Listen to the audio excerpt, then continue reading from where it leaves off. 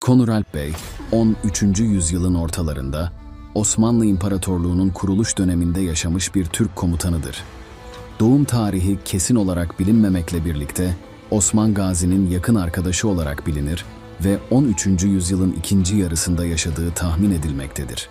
Konuralp Bey'in doğum yeri konusunda net bilgiler bulunmamakla birlikte genellikle Türkistan bölgesi veya çevresinde doğduğuna inanılmaktadır. Türkistan, o dönemde Türk boylarının yoğun olarak yaşadığı ve Türk kültürünün geliştiği bir coğrafyadır. Konuralp Bey, Osman Gazi'nin yakın arkadaşı ve Alp olarak bilinen cesur savaşçılardan biriydi.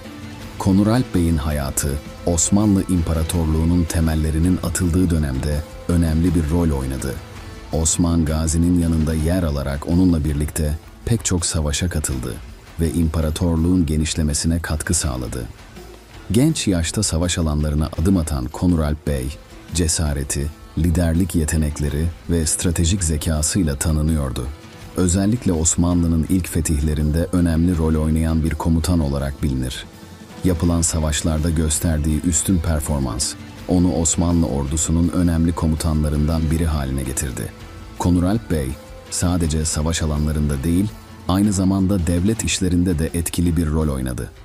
Osmanlı'nın kuruluş dönemindeki siyasi ve sosyal olaylarda Osman Gazi'ye danışmanlık yaparak imparatorluğun güçlenmesine katkıda bulundu.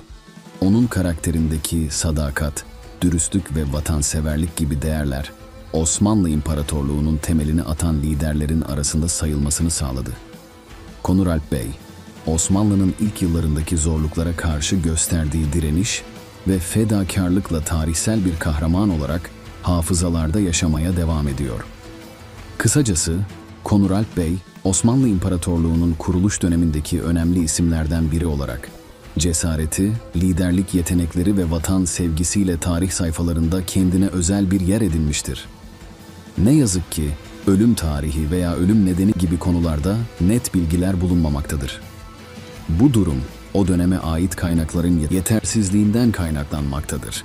Allah Konuralp Bey'e rahmet etsin.